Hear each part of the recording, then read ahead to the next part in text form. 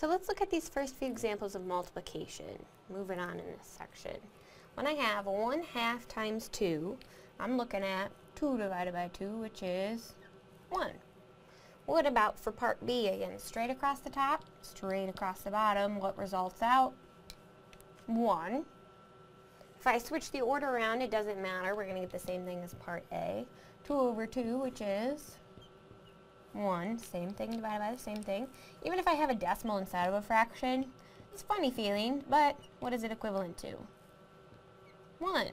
So, in each of these cases, their products are equal to 1.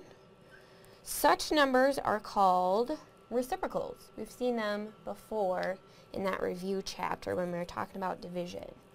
Another word for reciprocals is the multiplicative inverses. Because inverses always give you out the identity.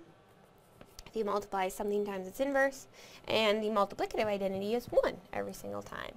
So the inverse, or the multiplicative inverse, reciprocal, that's the other word, of 1/2 is 2. And the reciprocal of 2 is 1/2. We can go back and forth between the two.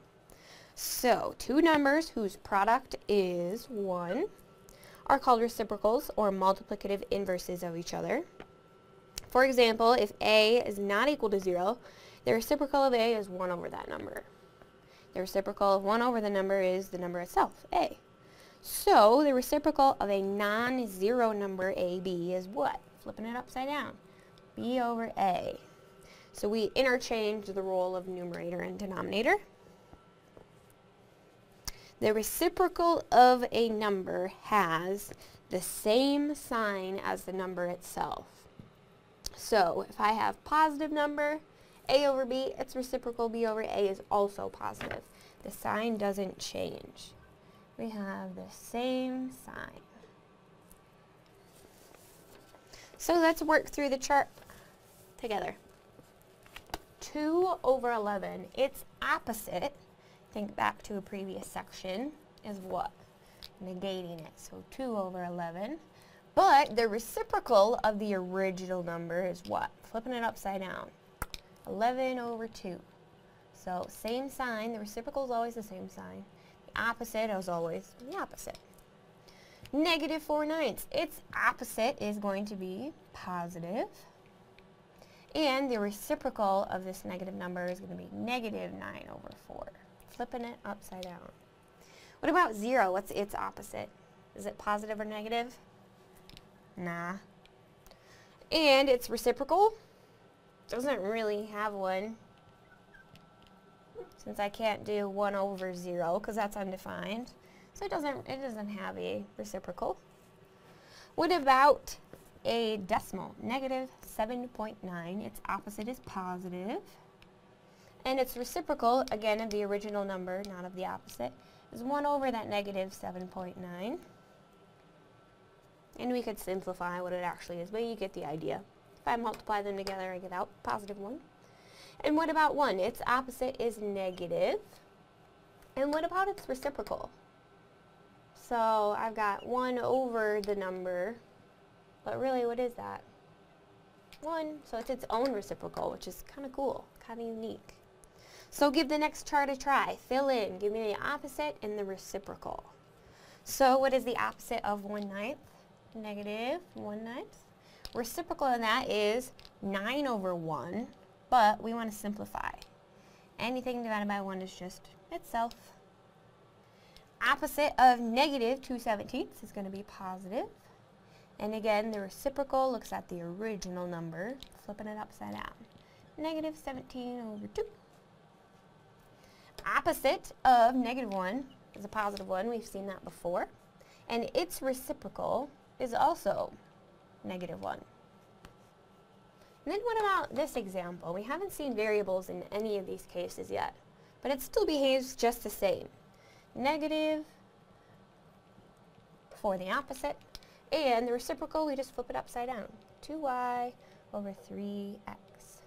But what has to happen in these cases? The first one, y can't be equal to 0, because we're dividing by 0, neither can it there. And then looking at the reciprocal, x cannot be equal to 0.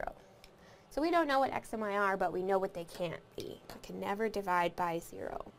So we've discussed multiplying by the reciprocal when we were talking about division in that review chapter. But much like addition and subtraction, I can write subtraction like adding an opposite. So 2 minus a number is really like 2 plus minus that number, the opposite. So, same story. We can divide by multiplying by a reciprocal. We've seen it before, and again, little summary in that box. For any real numbers, a and b, I can rewrite the division, a divided by b, as a times the reciprocal of b. 1 over that thing. And we'll use that from time to time. Sometimes it's easier to solve an equation by multiplying by the reciprocal.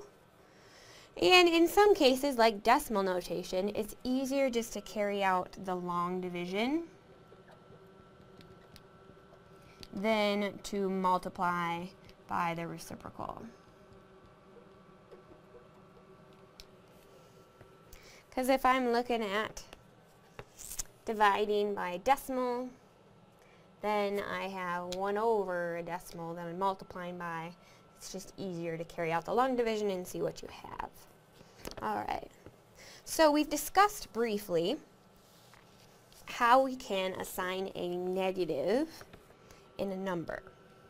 So looking in that box, sign changes in fraction notation. Negative a over negative b is equivalent to what? How could I rewrite that form in a different way? Negative divided by negative gives me a positive. And then what about for number 2? If I have negative a over positive b, how else could I rewrite that number? So I could either say, again, we can assign a negative to either the top or to the bottom. Right now it's given to the top, so I could also give it to the bottom, and that's equivalent, or I could throw it right out front. They all mean the same thing. So being able to jump between those equivalent forms of a number are very important. So on the next page, find equal expressions for each number with negatives in different places. So move it around, but make sure it's still equivalent in every single step. So in the first example, 5 is negative. What else could I do with that negative? I can give it out front to the number as a whole, or I can assign it to negative 6 down below. Same thing with part B. How else could you write it? Negative 10 over 3, or out front, negative 10/3. All of those are equivalent. We only have one option for C though. What is it? How can I rewrite 1/7 with negatives? I would have to negate both of them because negative divided by negative is a positive. Awesome.